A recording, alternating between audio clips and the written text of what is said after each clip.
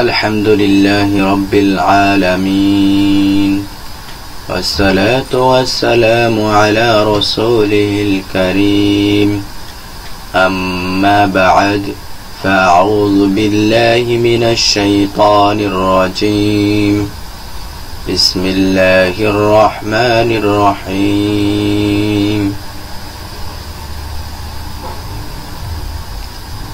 إن الله وملائكته يصلون على النبي يا أيها الذين آمنوا صلوا عليه وسلموا تسليما اللهم صل على محمد وعلى آل محمد كما صليت على إبراهيم وعلى آل إبراهيم إنك حميد مجيد اللهم بارك على محمد وعلى آل محمد كما باركت على إبراهيم وعلى آل إبراهيم إنك حميد مجيد আলহামদুলিল্লাহ শুকরিয়া সে মহান রবের দরবারে যে মহান রব্বুল আলামিন আমাকে আপনাদের সামনে একটি গুরুত্বপূর্ণ হাদিস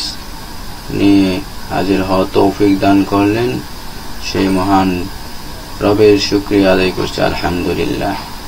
আমি আপনাদের জন্য একটি গুরুত্বপূর্ণ হাদিস নিয়ে হাজির হয়েছি, যে হাদিসটি আমরা অনেকে জানি, তারপরও সেই হাদিসটি আবারও আপনাদের কাছে পৌঁছে দেওয়ার জন্য সেই হাদিসটি নিয়ে হাজির হয়েছি।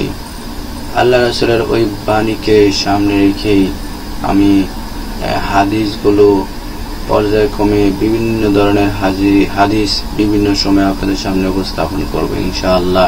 আল্লাহ রাসূল সাল্লাল্লাহু আলাইহি সাল্লামের ওই বাণী বাল্লিগু আন্নী ওয়ালাউ আয়া, এই হাদিসটি আমার অনুপ্রেরণা।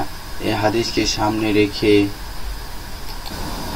আমি ইউটিউবের অ্যাকাউন্ট খুলেছি।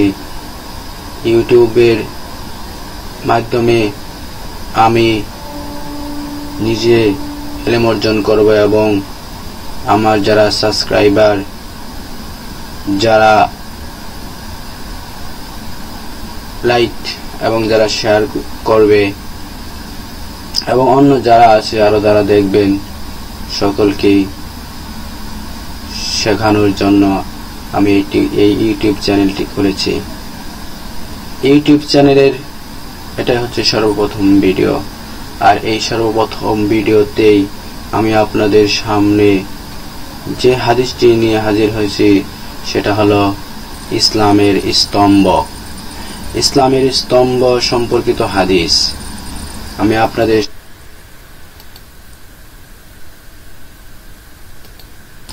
আপনাদের সামনে সে হাদিসটি এখন পেশ করছি।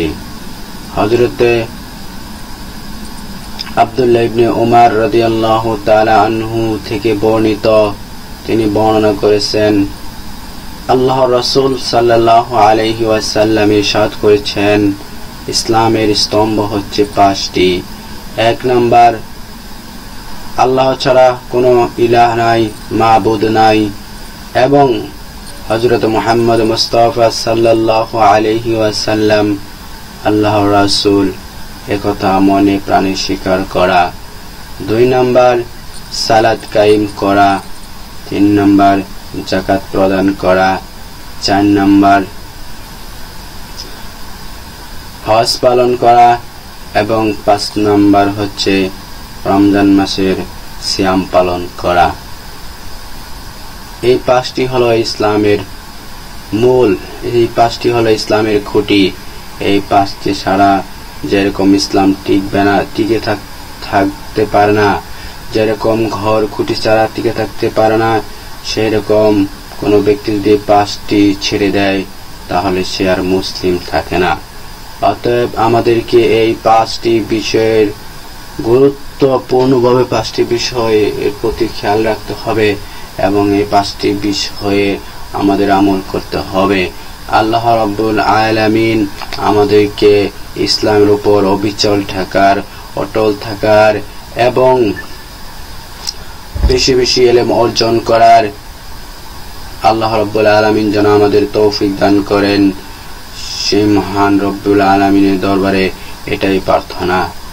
আমি এই বলে আমি আমার এই ভিডিও এখানেই শেষ করছি।